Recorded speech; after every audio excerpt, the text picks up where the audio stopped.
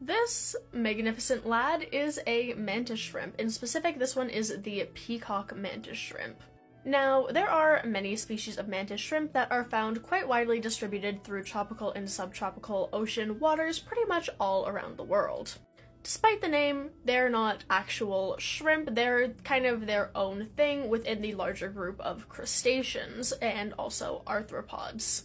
They are all incredibly efficient and aggressive predatory hunters, and they're also one of the most overpowered animals ever in the entire animal kingdom. They have these ridiculously powerful front claws that kind of come in two main morphologies, either the smashers or the spearers. And those do pretty much what you would expect based on the name. The smashers smash via blunt force, and the spearers kind of stab and spear their prey. And these front claws, either the smasher or the spearer, they're incredibly hard and strong, calcified claws that extend at a ridiculously fast and powerful pace. The extension of these raptorial front claws have an impact about equivalent to an actual bullet. And so, if they're just a little fish or clam or something minding its own business, they will get absolutely obliterated by these claws. The claws themselves can either punch or spear through pretty much anything that they want to, including clam shells, oyster shells, crab shells, all of which are pretty hard materials.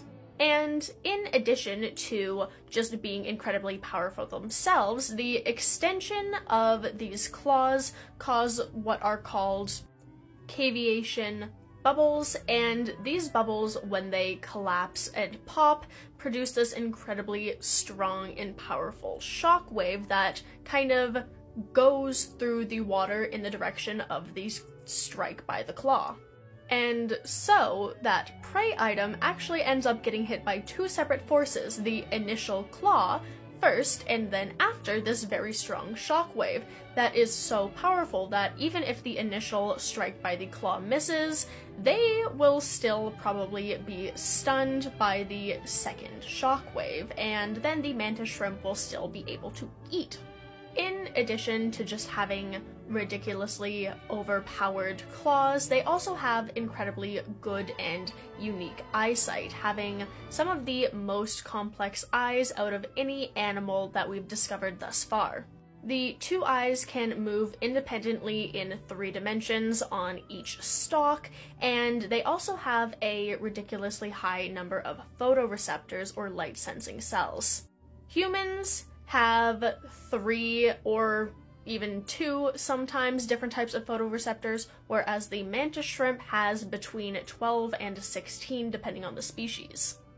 This means they can see way more different wavelengths than humans can, and they can also see polarized light, which is incredibly rare in the animal kingdom, and they see it in a way that thus far no other animal can that we've discovered. However, this eyesight isn't perfect. They do reportedly have some trouble distinguishing between small individual wavelengths and have a bit of a delay in their vision. However, evidently that does not matter so much since they are one of the most effective predators. They're also incredibly territorial and aggressive to both members of their own species and just other organisms in general. And apparently they growl too. Some people do keep these as pets in aquariums, however, they're incredibly difficult to keep because they're so aggressive, and you may have to keep replacing your aquarium glass because they can and will punch through it.